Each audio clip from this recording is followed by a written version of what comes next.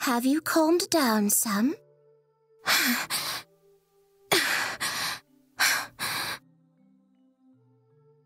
What you are doing right now is pushing your ego onto those around you. It's quite foolish, obviously, but above all, it's arrogant. Well, you may do as you please. As you say, this is none of my business, and meddling any more than I have would quite frankly be a little troublesome for me. But I shall tell you one thing before I depart, though it might seem quite unnecessary to you right now.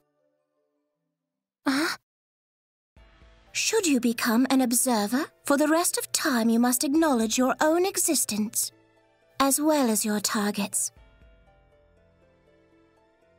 Should you fail to maintain that acknowledgement of yourself for even a second, you will cease to exist as an observer, and even vanish.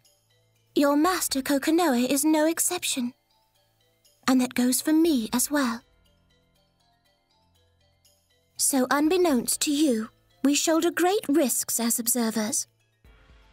What are you trying to say? This person, he is frankly beyond saving.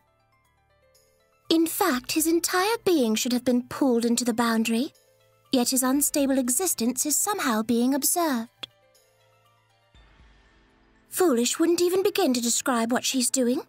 I'm afraid I would pass that in a heartbeat. Even Takamagahara would have trouble. Huh?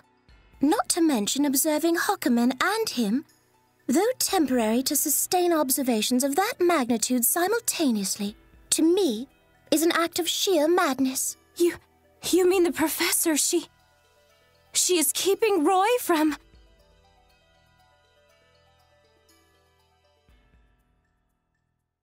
Let's return to no. I looked me. She is genius. Perhaps she may be able to... I have already told you too much. I shall take my leave now. I suggest you do the same after you get over yourself.